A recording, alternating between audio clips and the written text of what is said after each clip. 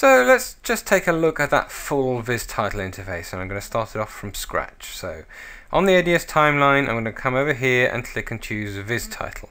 Which track is the title actually going to end up in? Well, it depends on where this little V is. If the V is here, the title will end up on the VA track.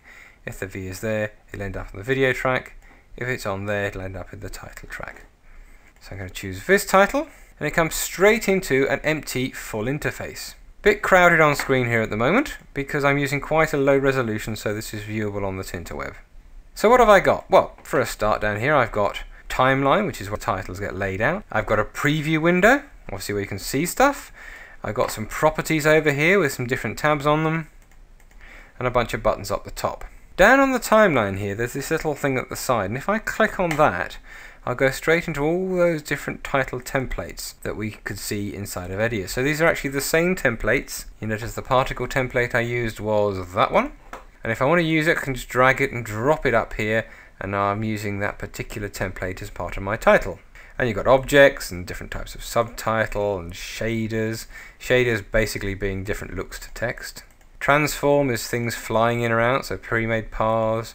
Images, as it says, they're pictures. Movies of all sorts of different objects and this sort of thing, and different ways the text can do. So if you want to use any of those, you can drag it and shove it onto the timeline, and you'll have a particular effect applied to whatever you've just dragged it onto. In this case I've made a right mess of that because I applied it onto the particles. It's just a movement on the text, and I've managed to apply it onto the particles. But anyway, so down there you've got an awful lot of templates of pre-made stuff. We're going to ignore that, and I'm going to start from scratch. And I'm not going to use this one. I'm going to click up here and make another blank title. I want to get rid of the first one, so I'm just going to go to that and say delete it. Up here you can stack up loads and loads and loads of titles. So you can come into Vis Title and make up one and then make up several others. Then when you come out of it, you'll be prompted by Edius to save each one of them. Only one of them ends up on the timeline.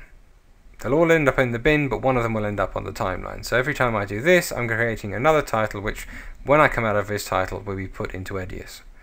Personally, I tend to do one at a time, but that's what this is for.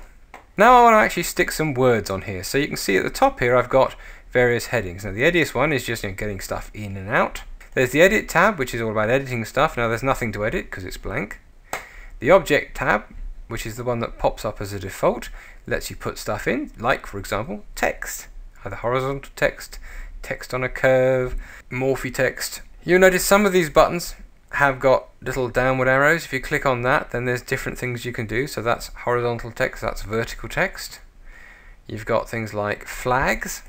Click on that, drag out, you'll have a flag. Yay, I've got a flag. You've got images or movies you can bring in. When it says movie up here, this isn't sort of any old movie. There's only a couple of types of files you can bring in. That's what these will do. They'll put in either images or movies. Let's get rid of that for a moment. This one makes clocks, and this one gets you to all sorts of stuff. This is the button that people commonly miss out the most inside of Vis Title. When you buy Vis Title, you get the basic package, and you can get some extra plugins to go with it. There are some free plugins, and there's some really nice extra plugins that you pay for, particularly the handwriting, the karaoke, and the 3D particle.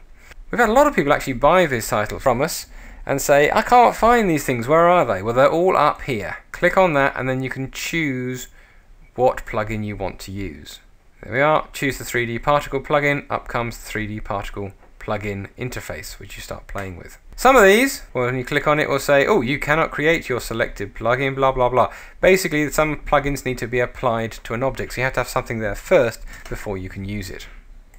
But that's where you get to all the extra plugins. Over here, I've got typeface and so on. You then get options for things like putting up the safe areas and grids, this sort of thing. And then scroll, which is all about scrolling titles.